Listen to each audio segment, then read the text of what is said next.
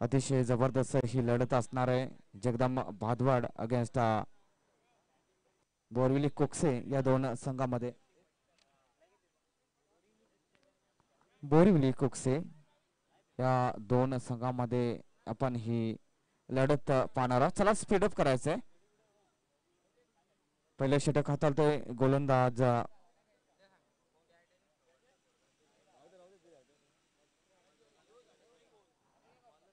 तर फलंदाजाचं नाव चंद्रकांत. स्ट्राईक असणार आहे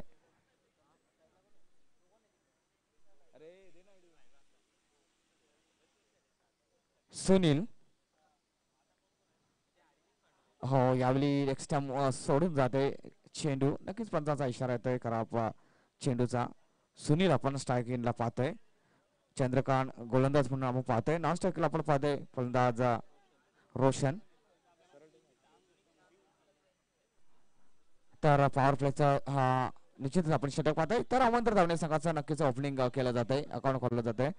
तर पुन्हा एकदा right time out wicket once again. This time block hall delivery. What's delivery. Super delivery length end line is a very sofa. क्या बात है, बेहतरीन लाजवाब लेंथ और लाइन के साथ इस डिलीवरी को रिलीज किया गिरबाज चंद्रकांत पागी ने. और पहली गेंद के बारे में अगर बात करें तो लेग स्टंप छोड़ के गई थी और इस बार अच्छे लेन और लाइन के साथ डिलीवरी डॉट की है इस बार दोबारा. और इस बार वंस अगेन नाइस डिलीवरी बॅकफूट पंच करायचा नक्कीच प्रयत्न केला गेला होता सुनीलने. मात्र खडे खडे फुटवर्कचा कोणता वापर नाही आणि लांबूनच छेडछाडी करण्याचा प्रयत्न केला गेला होता. छेडछाडी स्ट्रोक म्हणू आपण त्याला. आणि छेडछाडी करणे नक्कीच चुकीचं असतं. चेंडू असो अथवा एखादा व्यक्ती असो. यस या ठिकाणी नोचा देखील इशारा आला जातोय. दिस is a Beamer delivery and also getting free hit on this next delivery.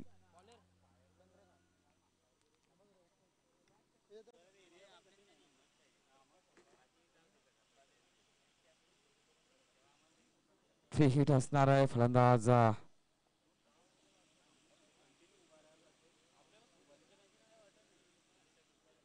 सुनीलच आहे ना. यावेळी full toss delivery long on the reason मात्र क्लिअर करता आलं नाही. एक धाव काढली जाते. दुसरी धाव घेण्याचा प्रयत्न धोका होतोय का नाही. आपल्या क्रीज मध्ये पोहोचला जाते फलंदाज सुनील. मात्र 2 धावा घेतल्या जातात. सुनील एकंदरीत धावा पाहिल्या तर 4 या अंकावर पोहोचल्या जातात. पॉवर प्लेचं षटक आपण पाहतोय आणि पॉवर प्ले म्हटलं तर मग संधी असते 2 फलंदाजांना खूप जोरात मारण्यासाठी. यावेळी क्रॉस द लाईन खेळण्याचा प्रयत्न केला जातोय. विकेट किपर मिस फील करतोय. मिस कलेक्शन करतोय. फायदा घेतला जातोय आणि दिवसा ढवळ्यात चोरी केली जाते एका रनची. आणि क्रिकेटमध्ये चोरीला मान्यता असणार आहे. अशा प्रकारे चोऱ्या झाल्या काही हरकत नाही. मात्र चोरी मैदानाबाहेर चोरी करायची नाहीये. नाहीतर मग 420 कलम आपल्यावर लावला जाणार आहे. तर जबरदस्त या ठिकाणी धावा पाहिल्या तर एकत्रित 5 धावा. क्षेत्ररक्षणामध्ये बदल केला जाते पहा.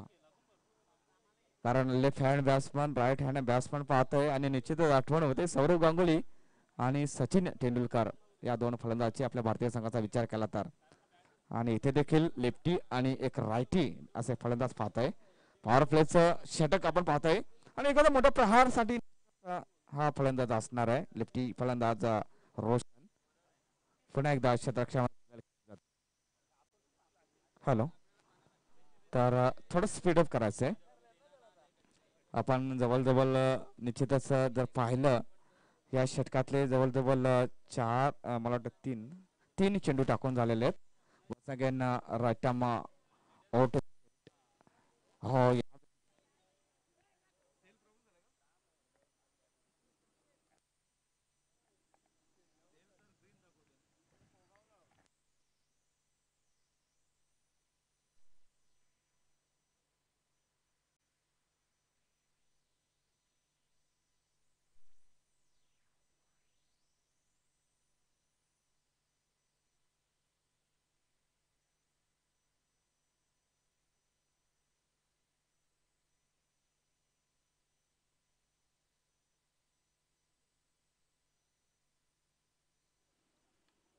तर पाहूया आपण आणखी एक फलंदाज, पहिला फलंदाज या ठिकाणी बाद होते. फलंदाज Roshan is out, duck out मध्ये जाते.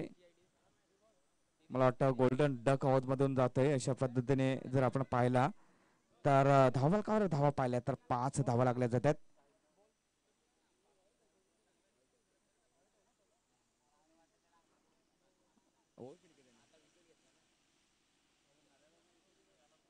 पंच मला वाटतं एक चेंडू असणार आहे. चेंडू उर्वरित असणार आहे. Last delivery is a remaining. एक चेंडू टाकणे गरजेचे असणार आहे. पहिला चेंडू वाईट, दुसरा चेंडू निर्धाव स्वरूपाचा, त्याच्यानंतर नो, त्याच्यानंतर 2 धावा आल्या होत्या, त्याच्यानंतर 1 धाव, त्याच्यानंतर डॉट, त्याच्यानंतर विकेट.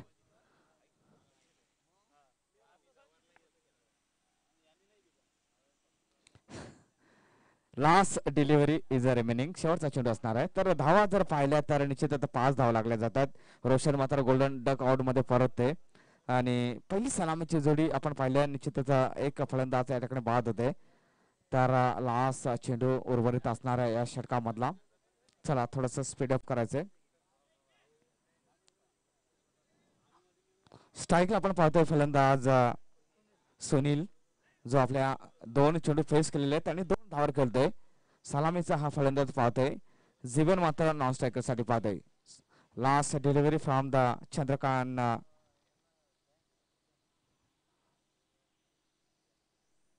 सलामीचा आपण फलंदाज पाहतोय. मात्र पॉवर प्लेचा फायदा या ठिकाणी घेताना दिसत नाहीये फलंदाज. लास्ट डिलिव्हरी असणार आहे. पण एकदा हो, शॉर्ट डिलिव्हरी या साइड साइड एज लागली जाते. चेंडू निघून जातोय डीप थर्ड मॅन रिझन मध्ये. एस दॅट्स लाईक द चौकार. S deserve.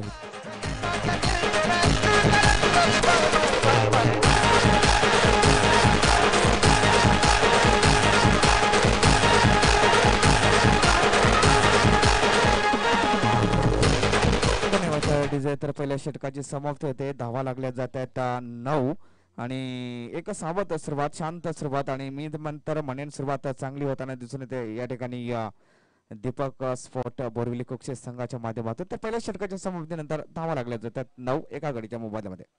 सर निश्चितच एका षटकाचा खेळ इथे संपन्न झालाय आणि सावध आपण बघितलं तर फक्त आणि फक्त 9 धावा एक संत साबत सरबत आपल्याला पाहायला मिळते.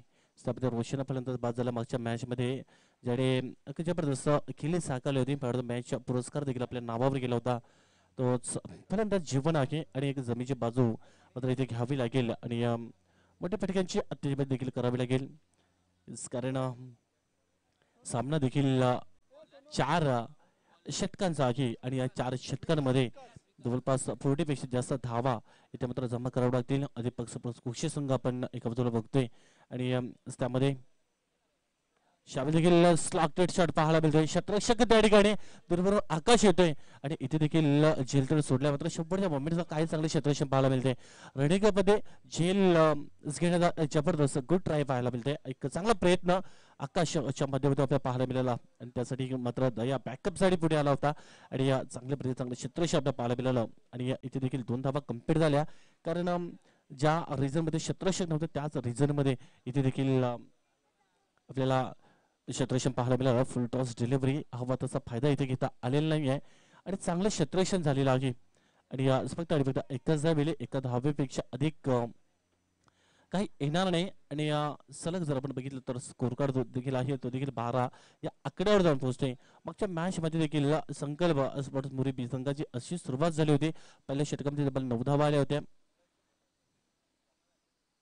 मात्र जबरदस्त कोलिवली संघाचा जर आपण विचार केला तर तो संघ देखील अतिशय चांगली कामगिरी करून पुढे गेलाय. पंचांचे दोन्ही हात समांतर रेषेमध्ये व्हाईट बॉलचा इशारा दिलाय.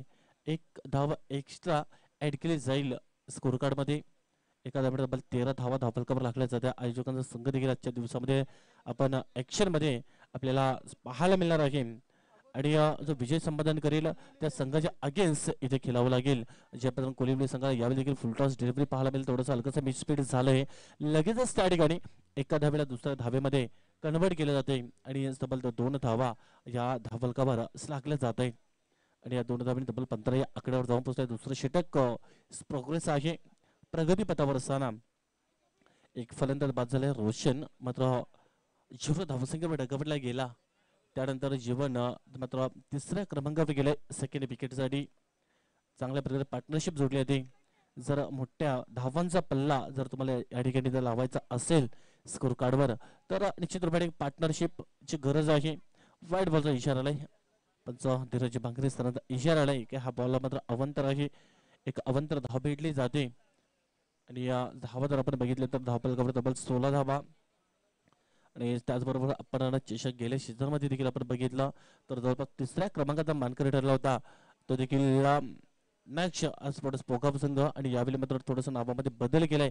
एक अवदेवी स्पोर्ट्स पोकाव हा संघ देखील आजच्या दिवसामध्ये आयोजकांचा संघ आहे. घरचा मैदान आहे आणि घरच्या मैदानावर प्रॅक्टिस होत असते आणि याच मैदानावर मात्र दुसऱ्या गटामध्ये आपल्याला स्लाइव्ह ऍक्शन मध्ये आपल्याला पाहायला मिळणार आहे. एक अवदेवी स्पोर्ट्स पोकाव संघ सलग 2 स्पर्धेमध्ये 2 टुर्नामेंटमध्ये जर आपण विचार केला तर गावदेवी लोपे हे संघ रनरअप म्हणून राहिला होता. घरच्या मैदानावर खेळताना टॉप 4 मध्ये दाखल झाला होता. आणि त्यानंतर देखील संकल्प स्पोर्ट्स मोरे हे संघाने जो संकल्प चषक जो ठेवला होता त्यामध्ये देखील पहिल्या दिवसामध्ये टॉप 4 मध्ये जाऊन पोहोचला होता. म्हणजे सलग आयोजक जे आहे ते ऑर्गनाइज करत असतात आणि चांगला खेळ देखील घरच्या मैदानावर खेळत असतात आणि पुढे टॉप 4 मध्ये देखील जाऊन पोहोचताना आपल्याला पाहायला मिळत आहेत. आणि आज देखील ती प्रतीक्षा कायम ठेवली जाईल का? आयोजकांचा संघ आता पुढे वाटचाल करेल का? आणि तो प्रयत्न तो प्रयास देखील असणार आहे. इथे देखील दया नंद चेंडूच्या खाली आला होता आणि काही चांगलं जेज केलंय आणि अतिशय चांगला इथे झेल पकडला आणि फलंदाज फेल.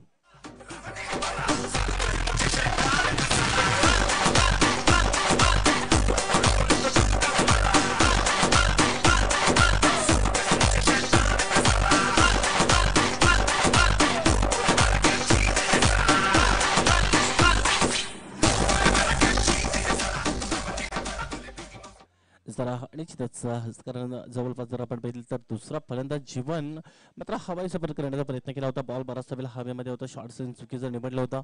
बेटर रिझन मध्ये बॉल निघून गेला होता. चांगला झेल त्या ठिकाणी पकडले आणि दुसरा धक्का दिलाय जगदंबा स्पोर्ट्स भादवड या संघाला. यावेळी देखील अगोदरच बॅटचा फॉलो ओपन केलाय डॉट डिलिव्हरी. एकंदरीत जर धावा जर आपण बघितल्या तर धावा धावपलकावर राखल्या जाते तब्बल 18 धावा कारण 9चं एव्हरेज आणि 9 धावांच्या सरासरीने इथे धावा जमा करता आपण पाहायला मिळते. जगदंबा स्पोर्ट्स भादवड हा संघ कारण गेल्या सीझन मध्ये सेकंड क्रमांकाचा मानकरी ठरला होता. रनरअप म्हणून राहिला होता आणि जगदंबा स्पोर्ट्स भादवड संघ आज देखील या मैदानावर खेळताना अपेक्षा देखील असेल आपल्या क्राऊडला, आपल्या सपोर्टर्स आणि आपल्या संघाला. आणि जवळपास 2 षटकांचा खेळ इथे मात्र कम्प्लीट झालाय. त्यामध्ये तिसरं षटक हाताळण्यासाठी आपल्या गोलंदाजी मार्कवर मात्र गोलंदाज दंड येतोय. निश्चितच 9चं एव्हरेज आहे. 9च्या सरासरी आतापर्यंत धावा 18 धावा धावपलकावर जमा केल्या. आणि त्यानंतर शेवटची मॅच पहिल्या गटातील आपल्याला पाहायला मिळेल. जबरदस्त कोलिवडी संघ 2 मॅच जिंकून मात्र तिसरी मॅच खेळण्यासाठी सज्ज असणार आहे आणि जो संघ विजय संपादन करेल तो संघ पुढे आपल्याला ऍक्शनमध्ये पाहायला मिळेल. तिसरा षटक आपल्याला पाहायला मिळते. ज्यावेळी देखील पहिलाच बॉल कुठेतरी थोडासा डबल मध्ये फलंदाज तर गेला होता मात्र ते फायनल रिझर्व मध्ये हा बॉल निघून गेला. तोपर्यंत फक्त आणि फक्त एकच धाव आली. चांगलं क्षेत्ररक्षण झालंय. एका धावेने 19 आकड्यावर ते जाऊन पोहोचलेला की score card Jagdamba sports Bhadwad संघाचा आजच्या दिवसामध्ये देखील आपण जर बघितलं तर 12 संघ ऍक्शन मध्ये आपल्याला पाहायला मिळणार आहेत आणि त्यामध्ये आई गावदेवी स्पोर्ट्स वडवली दुसऱ्या गटामध्ये, Gavdevi sports Pogaon, Shri Ganesh दाबाड, हर्षणी sports गुरुचरणपाडा, Om Sai sport वापे आणि संदीप 11 अलकिवली.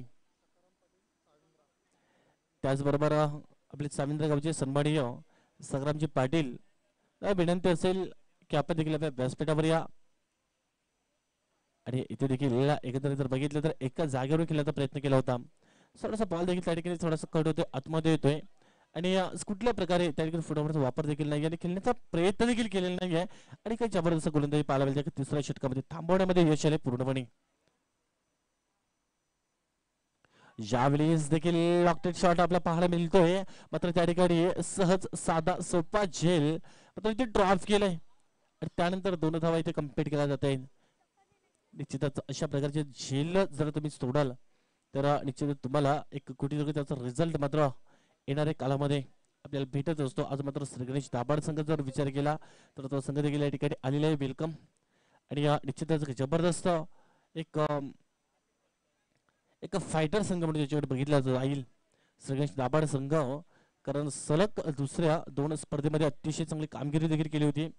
टॉप 4 मध्ये जाण्यापासून त्यांना देखील जबरदस्त भावाले बी संघाने रोखलं होतं गावदेवी लोपे चषक 2021 मध्ये. आणि त्यानंतर संकल्प स्पर्ट्स मोरीच्या मैदानावर देखील तिथे देखील जवळपास 2 मॅच देखील विजय संपादन केलं होतं. आणि आज त्यांचा संघ देखील प्रत्यक्षामध्ये असणार आहे, कारण एक जबरदस्त एक तगडा संघ म्हणून बघितला होतोय. श्रीगणेश दाभाड संघ 3 षटकांचा खेळ इथे मात्र कम्प्लीट झालाय. आणि तब्बल धावा जर आपण बघितलं धावफलकावर तर 22 धावा धावफलकावर लागलेल्या आहेत. आणि तिसरं षटक देखील या ठिकाणी कम्प्लीट झालेलं आहे. 100चं षटक असेल आणि स्लॉग वरचं षटक आहे. फक्त आणि फक्त 22 धावा 18 धावा लागल्या. त्या तिसऱ्या षटकामध्ये फक्त आणि फक्त 4 धावा दिलेल्या आहे. काय जबरदस्त इथे देखील आपल्या गोलंदाजी पाहायला मिळाली तिसऱ्या षटकामध्ये. आणि खास करून जर आपण बघितला तर सुनील इथे देखील एक चांगली बॅटिंग तर साकारतोय. मात्र त्यानंतर सूरज फलंदाज जर विचार केला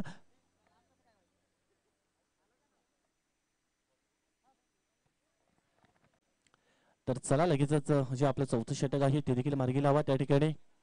आणि त्यानंतर देखील गावदेवी स्पोर्ट्स पोगावा आणि श्री गणेश दाभाड संघ आपण देखील तयार राहायचं आहे. यापुढील नेक्स्ट मॅच अजून एक मॅच आहे आणि त्यानंतर मात्र तुमची मॅच असणार आहे. तर 100चं षटक असणार आहे. आणि धनंजय आपल्या गोलंदाजी मार्कवर मात्र सज्ज तर झालाय. मात्र कशा प्रकारे 100चं षटक आहे. आपला 22 धावा 3 षटकांमध्ये लागल्या. 18 चेंडूचा खेळ झाला, 22 धावा लागल्या. आणि 100चं षटक जे आहे 100च्या षटकामध्ये जास्तीत जास्त धावा कशा येतील ती अपेक्षा असणार आहे आपल्या संघाला. आणि जगदंबा स्पोर्ट्स भादवाड संघ आपल्या पाळलेले 2 फलंदाज खेळपट्टीवर आहेत. यावेळी देखील फुल टॉस डिलिव्हरी हवा तसा फायदा इथे घेता आलेला नाहीये. आणि निश्चितच एक धाव इथे मात्र कम्प्लीट केले जाते. एकापेक्षा अधिक काय भेटणार नाही, कारण फुल टॉस डिलिव्हरी होते. आणि फुल टॉस बॉलचा मात्र इथे फायदा घेणं खूप गरजेचं होतं. एका धाब्याने 23 आकड्यावर आपलं जाऊन पोहोचला होते, कारण सिंगल डबल धावेने इथे काही फरक तर पडणार नाही. हवा हिचा करावा लागेल. 100चं षटक ज्यावेळी असते त्यावेळी फलंदाजांकडे अपेक्षा असते, आपल्या डगआउटमध्ये अपेक्षा असते की मोठ्या फटक्यांची.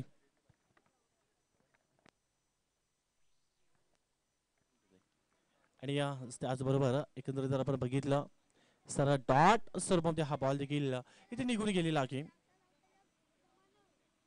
तब्बल 23 धावा या धावफलकावर इथे लागल्या जात आहेत. त्यामध्ये देखील स्लॉगवरचं षटक आहे. फक्त आणि फक्त 23 धावा या धावफलकावर लागताना आपल्याला पाहायला मिळालं. इथे देखील स्लॉग केलाय, बॉल हवेमध्ये आहे, क्षेत्ररक्षक बॉलच्या रेंजमध्ये आला. यस, इथे कुठल्या प्रकारे चुकी केली जात नाहीये. आणि फलंदाज इथे बाद, कारण थोडीशी नाजूक परिस्थिती आपल्याला पाहायला मिळाली जगदंबा स्पोर्ट्स भादवाड संघाचे.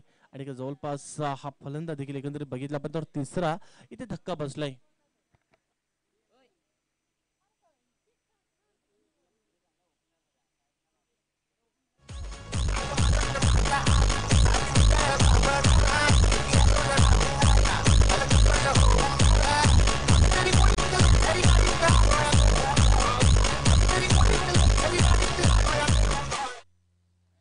सर अजून 100चे षटक दिले, मात्र 3 बॉल विशेष आहेत. आणि या 3 बॉल मध्ये किती धावांपर्यंत जाऊन पोहोचला ते, कारण धावांची गरज अपेक्षा आहे की जवळपास 35 पेक्षा जास्त धावा या तुम्हाला 4 षटकांमध्ये मात्र जमा कराव्या लागतील. आणि तो प्रयत्न देखील करावा लागेल. तर धावा जर आपण बघितल्या फक्त आणि फक्त 23 धावा. इथे देखील फुल टॉस डिलिव्हरी, मात्र थोडीशी लेंथ लाईन खराब आहे. वाईट बॉलचा इशारा आला. 24 धावा धावफलकावर लागले जातील, कारण थोडासा कुठेतरी या बॉलचा मात्र समोर समाचार घेणं खूप गरजेचं होतं. फुल टॉस डिलिव्हरी होती आणि देखील लेंथ लाईन थोडीशी खराब हाताळताना आपल्याला पाहायला मिळाली. आणि असे देखील जर आपण बघितलं तर तब्बल 24 धावा या धावफलकावर लागताना आपल्याला पाहायला मिळत आहेत. ज्यावेळी देखील आडव्या पेटे फटका देखील त्या ठिकाणी ग्लान्स तर केला आहे. आणि तोपर्यंत एकच धाव पुन्हा एकदा येईल, क्षेत्ररक्षण पाहायला मिळतंय. एका धावेने तब्बल स्कोर कार्ड जर आपण बघितला तर 25 आकड्यावर इथे जाऊन पोहोचलेला आहे. 100चं षटक प्रगतीपथावर असताना अजूनही 2 बॉल मात्र शेष आहे. ते 2 बॉलचा मात्र भरपूर समाचार घ्यावा लागेल. यावेळी देखील चांगला फटका ग्लान्स केलाय. टायमिंग या ठिकाणी साधला, अचूक टायमिंग साध्य केलाय आणि हा बॉल मात्र निघून गेले गगनभेदी षटकार.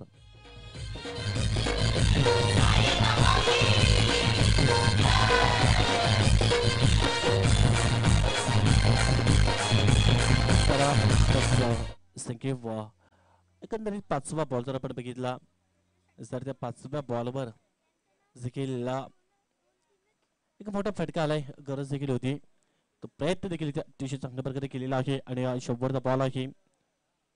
ज्यावेळी देखील चेंडू जातोय फाईनल ग्रेजर मध्ये, तोपर्यंत देखील 2 क्षेत्राशी पुढे आलेत आणि तोपर्यंत 2 धावा ज्या इथे देखील कंप्लीट केल्या, तिसरी धाव घेण्याचा प्रयत्न केला होता, मात्र 2 धावा इथे कंप्लीट केल्या जात आहेत आणि या धावच्या संदर्भामध्ये फलंदाज देखील बाद झाले. मात्र 2 धावेने तर आपण स्कोर कार्ड जर बघितला तर 33 धावा आणि 34 धावांचा टार्गेट इथे मात्र सेटअप केलेला आहे.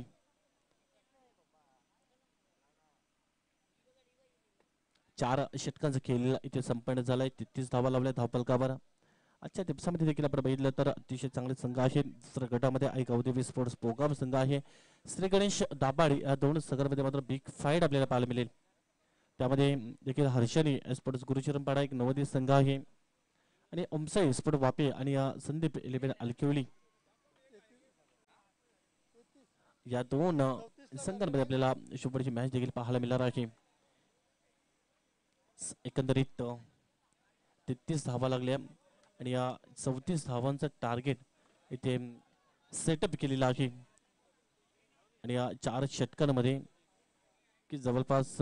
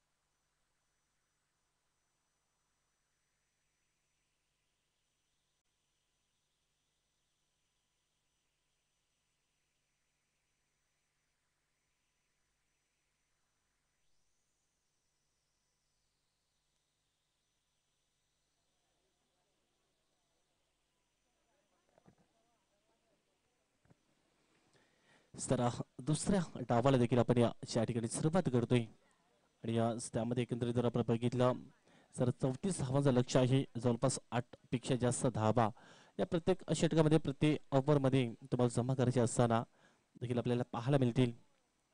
मात्र जीवन पहिले षटक पॉवर प्लेचं पहिले षटक आहे आणि पहिलं पॉवर प्लेचं षटक इथे मार्गी लावलं जाते.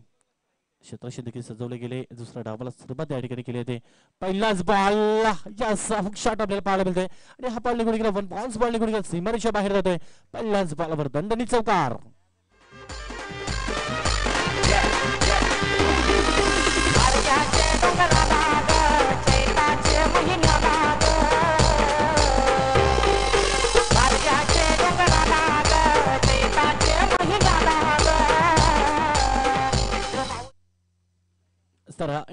एकंदरीत short pitch delivery half tracker ball आणि शॉर्ट अँड पुल एकाच्या प्रकारे हुक शॉट पाहायला मिळतोय आणि पहिल्या बॉलवर चौकराने अकाउंट या ठिकाणी ओपन केलेला आहे.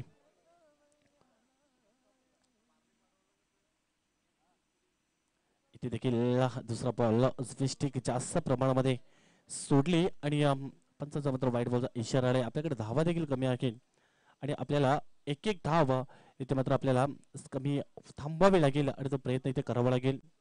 मात्र 5 धावा धावफलकावर लागलेल्या आहेत.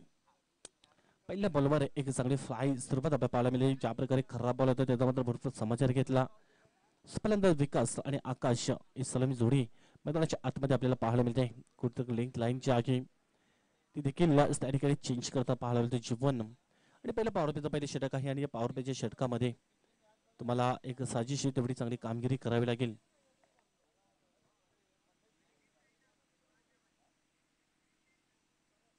इथे देखील लेंथ लाईन दिशेने गोलंदाजी पाहायला मिळते.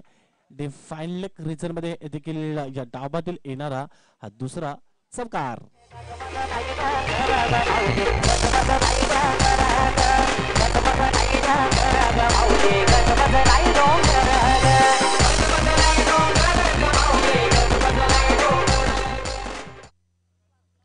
सर ज्या प्रकारे जर आपण बघितला तर शत्रक्षण देखील त्या ठिकाणी जवळ आहे.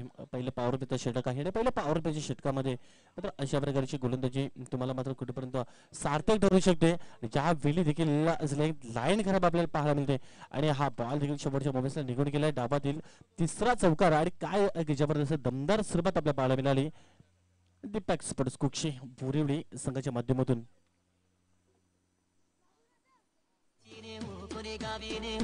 सांग तुझ्या मनात काय करतय देशीने कोणी गावीने सांग तुझ्या मनात काय करतय देशीने कोणी गावीने सांग तुझ्या मनात काय करतय. तर 3 चौकार आतापर्यंत जर आपण बघितले तर पेश करताना पाहायला मिळाले. देखील फुल टॉस बॉल मात्र चेंडू हवेमध्ये आहे क्षेत्ररक्षक चेंडूच्या खाली आणि इथे देखील झेल सोडला होता आणि हा बॉल देखील फलंदाज सीमारेषा बाहेर चौकार.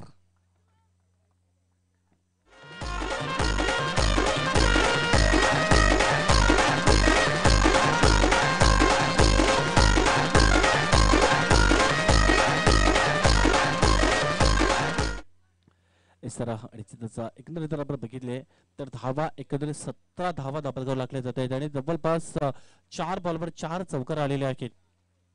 काय जबरदस्त एक सुरुवात स्ट्रॅटेजिक सुरुवात देखील आपल्याला या ठिकाणी पाहायला मिळते. दीपक स्पोर्ट्स कुक्षी बोरिवली संघाच्या बाजूने आणि इथे देखील चांगला फटका ग्लान्स केला. 5व्या बॉलवर देखील इथे 5वा चौकार येतोय. Nice batting.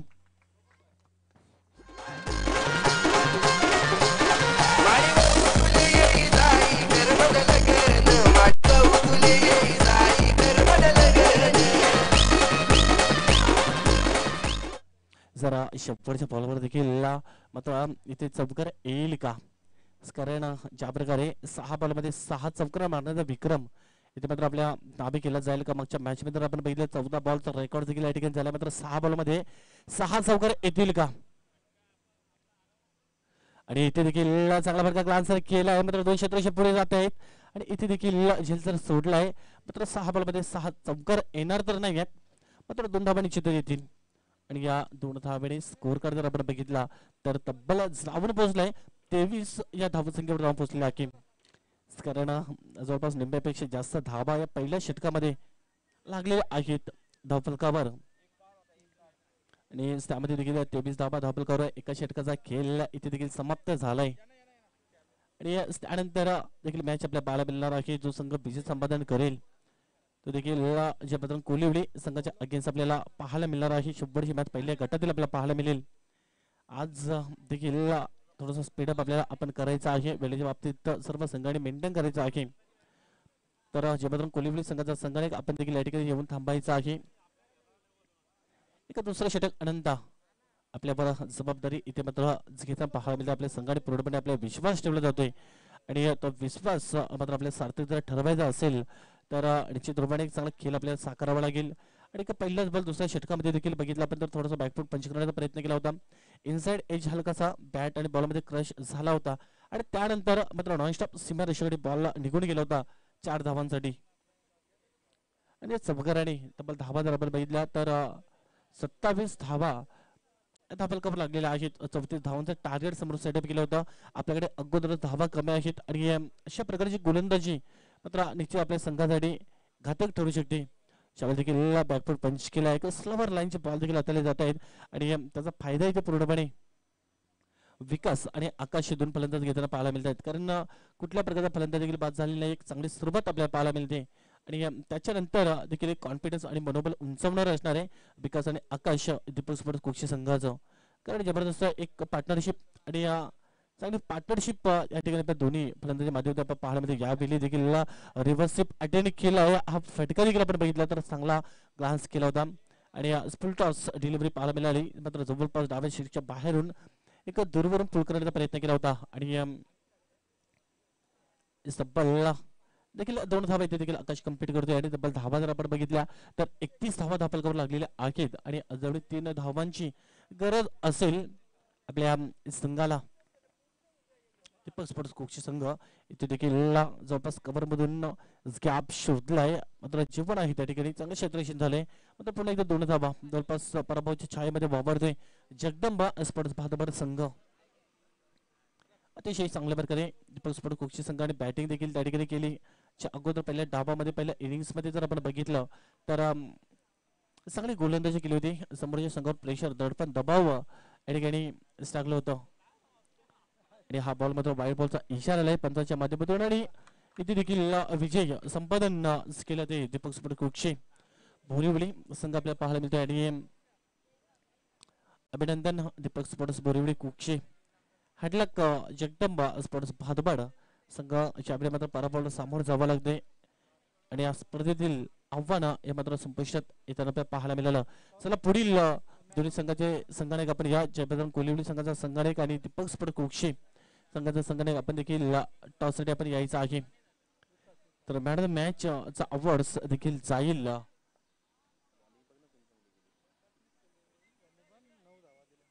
तर निश्चितच विकास आपल्या नावावर हा मॅन ऑफ द मॅचचा अवॉर्ड जातोय ज्याने आपल्या गोलंदाजीमध्ये 9 धावा दिल्या होत्या आणि त्यानंतर बॅटिंग मध्ये देखील 22 धावांचं अतिशय चांगलं योगदान दिलं आणि आपल्या संघाला पुढे घेऊन जाण्याचं काम केलं होतं. विकास मॅन ऑफ द मॅचचा अवॉर्ड जो आहे तो आपण स्वीकारायचा आहे आणि त्याचबरोबर देखील कॅप्टन देखील यापुढे आपण टॉस लगेच करणार आहोत. पहिल्या गटातील 100 मॅच आपल्याला पाहायला मिळणार आहे.